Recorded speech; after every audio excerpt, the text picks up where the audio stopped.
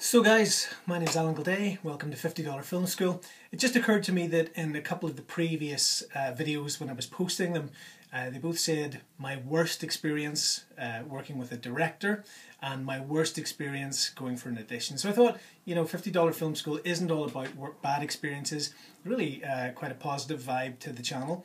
And so it's time for me to tell you three of the most positive experiences that I've had within my career working as an actor. So first and foremost, I'm going to tell you about my experiences working with Paul Greengrass and what I learnt from him in terms of being an actor, but also what I learned from him in terms of watching him direct. So I hope that I can pass on something to you that will be of encouragement to you in your creativity and your career. Secondly, I also had the pleasure of working, well, I couldn't say I worked with, but I was directed by Lord Attenborough, albeit momentarily. But how many actors can say that? It was a real privilege. So in the next video I'm going to tell you a little bit about that. And then finally I'll tell you a little bit about working on Good Vibrations, Mark Kermode's film of the year, and had a couple of scenes in that movie which I'll tell you about in the subsequent video to that. So very, very quickly then, working with Paul Greengrass. Paul Greengrass, as you may know, directed Bloody Sunday, The Bourne Ultimatum, The Bourne Supremacy, and The Bourne Ultimatum, United 93, and Captain Phillips. And Paul came from a background in working in world in action documentaries. A tremendously intelligent man, full of energy and passion for his subject. I worked on Bloody Sunday for 3 weeks, and that was an extraordinary experience because essentially I'm a middle class, fairly soft kid from Bangor in Northern Ireland, which is a very middle class sheltered area given the context of the civil unrest and troubles in Northern Ireland. There I was going to set with people who had actually been involved in the Republican armed struggle and involved in some cases you know, with actual conflict, be it members of the SAS or members of the Provisional IRA, or people who had been civil rights activists at the time. So it really was an eye-opener, and Paul's knowledge of the political complexities of the situation was absolutely jaw-dropping to me and extremely humbling. He had worked with, I think, a guy called Don Mullen for 5 years. Don Mullen had worked on the project for 5 years, researching the context and the material for the film. So this isn't to get into the politics of that particular film. What struck me about watching Paul Greengrass was his extreme generosity. What do I mean by that?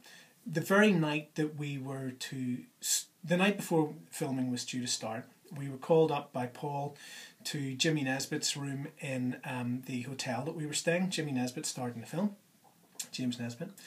And Paul sat us down and put on a clip from a film that he had directed previously, a film called The Murder of Stephen Lawrence, which was absolutely outstanding. Now myself and a couple of friends looked at each other and just sort of turned to Paul and kind of said, look, we're freaked out here because there's no way that we can deliver the kind of work that you clearly expect based on the performances in that particular film. And Paul just says, oh, no, don't worry about it. He says, you'll be fine. I asked him, well, look, you know, how do you see things starting tomorrow? So Paul says to me, well, Alan, your character organised the march. So tomorrow morning, we're going to go up to Free Derry. There's going to be like 3,000 or 4,000 people there, many of whom had actually been there on that terrible day. He says, the day's going to start by you getting up and organising the march in character. So you can imagine how well I slept that night. You know, this is the first proper, you know, professional, not the first professional gig, but, you know, first real break, a film of real quality to be working on. And it was up to me to set the tone for the very first shot and to organise that march. And there was one point actually where to stay in character for the whole thing, it was shot in multiple takes, multiple long progressive takes, so there was no shot, reverse shot, scene, you know, shooting a master and then coming in for angles. It was shot as a documentary. The march was reenacted and the whole thing was just shot by concealed cameras when we were on radio mics, so we never knew when the camera was on us or off.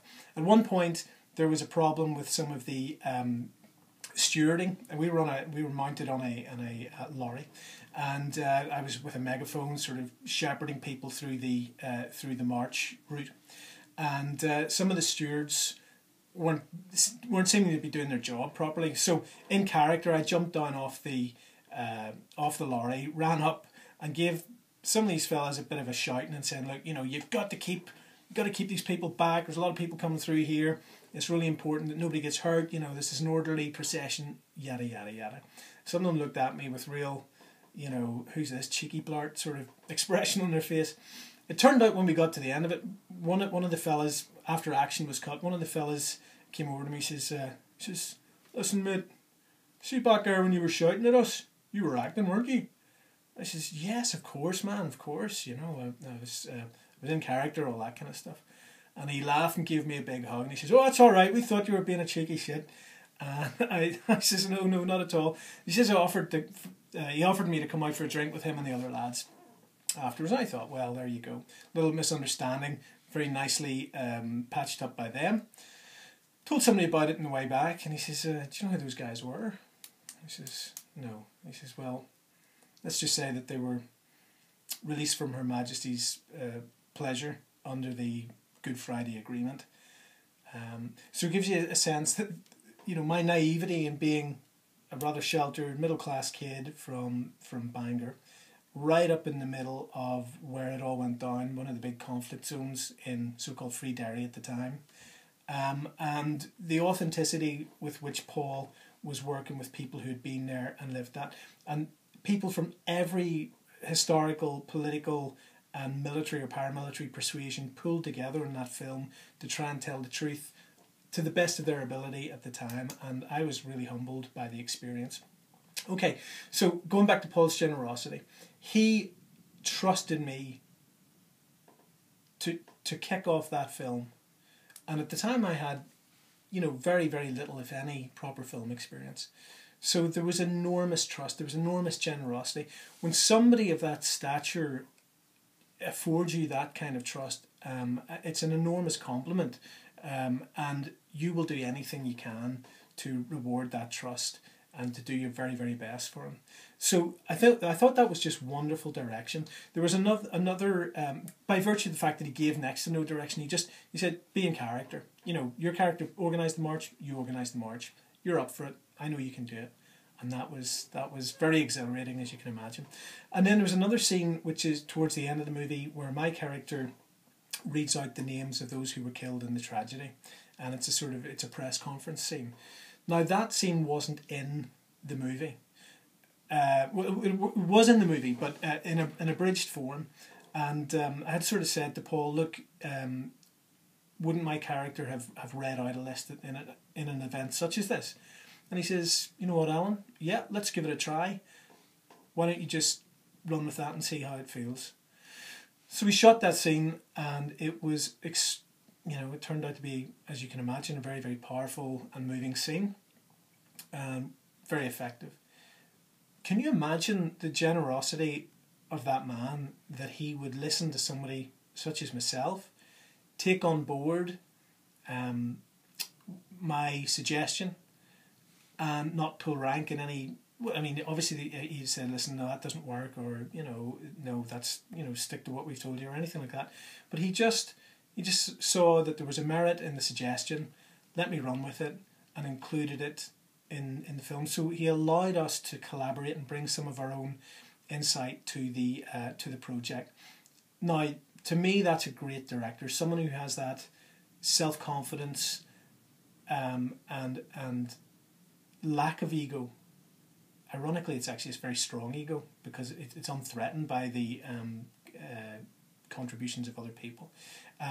But he was in that security whereby he could let other people contribute out of their strengths and their insights, rather than having to impose his own sort of dominant view on everybody else. And I've seen that happen, particularly at film school, and I've done it myself.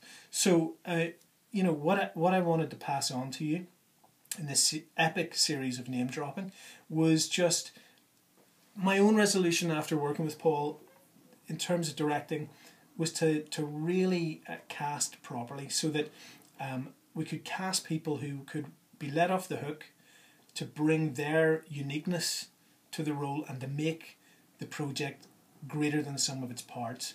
Much more interesting than just trying to rubber stamp and shoehorn people into a very rigid view of how things should be. And much more collaborative, generous and embracing than the kind of dictatorial approach of some filmmakers.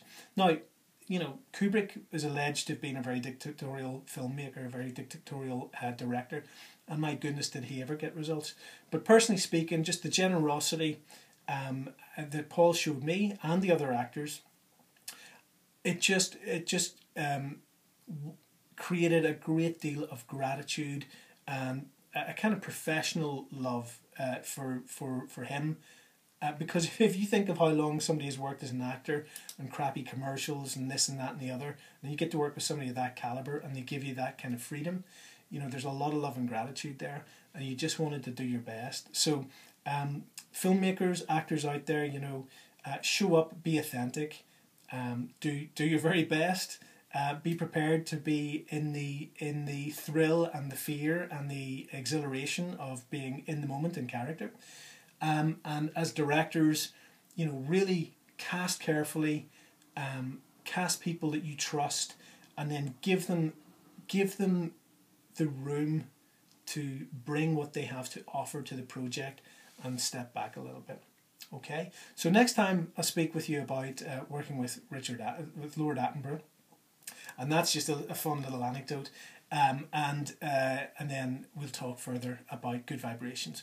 So here, in the blurb about $50 Film School, it does say that it's about your films, your creativity, your stories. So I don't want this to be all about me. Yeah, really. I really don't want this to be all about me. I'd love to hear your stories, your ideas. So talk to me, Terry Tibbs. Talk to me about your film scripts, yeah? And we'll get a bit of dialogue going. I'd love to hear your stuff, and then as the project grows, you know, that gives us a sort of cross-fertilization, and we'll start to build networks of potential collaborators and be able to help each other accordingly. So again, thanks for listening. I'm off work today with a bit of an unpleasant tummy bug, but we're going to persevere nonetheless, and God bless. Speak to you soon. Cheers. Bye.